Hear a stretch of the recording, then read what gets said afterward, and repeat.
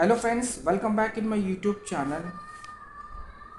In this video I'm going to show you the steps how to create user account in Active Directory. Now friends, you can see this is our Windows Server 2025 machine. You have to log in this server. This is our domain name is testvm.local is our domain name and our username is administrator. You have to type your password to log in the screen.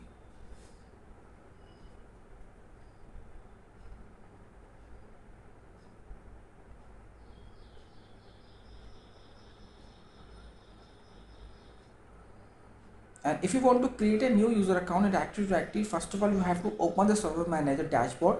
You can see Server Manager dashboard is automatically open. And if you want to create a user account, first of all you have to go to tools. Under the tools you have to see Active Directory user and computers. You have to click single click.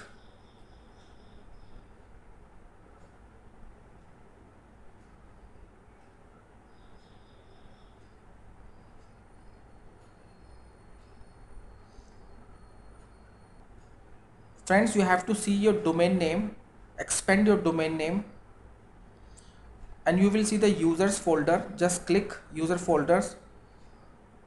You can see administrator account is already created whenever you deploy the Active Directory in server.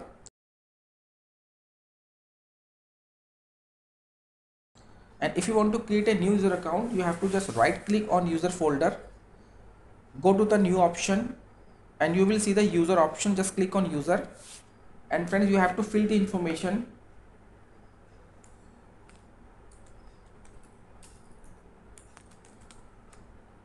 You have to fill the last name,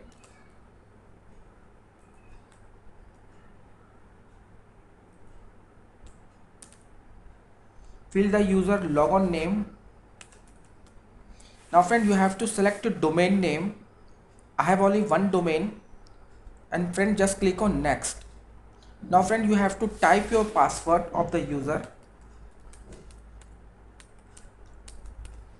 And now friends, you have to just click on next. Friend, that is a user must be changed password at next logon. Whenever your user is logging any client machine, the user will change the password according to his. Just click on next. Now friend, just click on finish. Now you can see user account has been created successfully in Active Directory using computers. So friends, I hope you will understand the concept which I shared to you. Thank you so much for watching this video. Have a nice day.